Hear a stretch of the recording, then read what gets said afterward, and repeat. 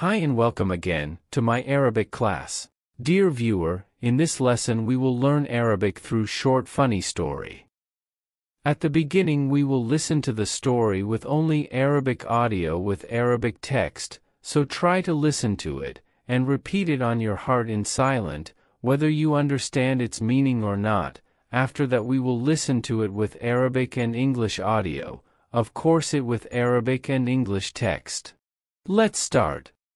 مر رجل على جحا وهو يحفر حفرة في الصحراء، ولما سأله عن سبب ذلك قال: دفنت في هذه الصحراء دراهم، لا أعرف مكانها. فقال له الرجل: كان يجب أن تجعل عليها علامة.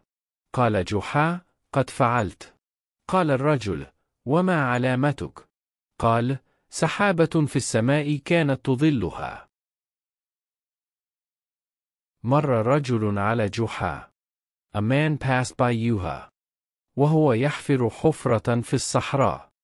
While he was digging a hole in the desert. ولما سأله عن سبب ذلك قال. When he asked him about the reason for that, he said: دفنت في هذه الصحراء دراهم، لا أعرف مكانها. I buried dirhams in this desert, I do not know where they are. فقال له الرجل: كان يجب أن تجعل عليها علامة. The man said to him, you should have put a mark on them. قال جحا: قد فعلت. Juha said, I did. قال الرجل: وما علامتك? The man said, what is your mark? قال: سحابة في السماء كانت تظلها. He said, a cloud in the sky was shading it.